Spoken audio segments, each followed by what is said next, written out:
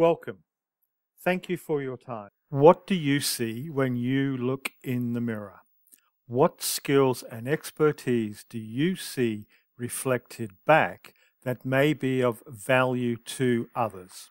In these short videos, we try to bring skills and expertise to help all in their business adoption and adaptation to the changing world. Please feel free to benefit from these and share with others. Within change, we are often faced with how do we simplify something that is complex and nuanced. One area where simplification can occur is in the roles within change and in the business that are undergoing change through an aggregation into common functions, enabling a rationalized approach to operations and transformation.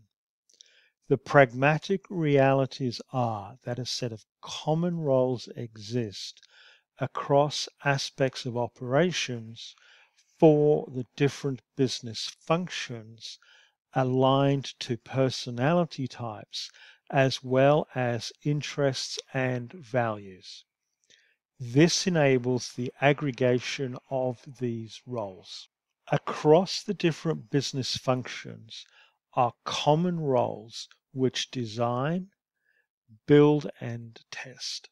There are roles for operations, for providing derived services, for supporting customers, and for assuring delivery. These roles apply to the business functions as well as the underpinning governance and supporting shared services. Such a matrix can help in aggregating roles for a range of pragmatic, practical purposes, but it is just a tool to help.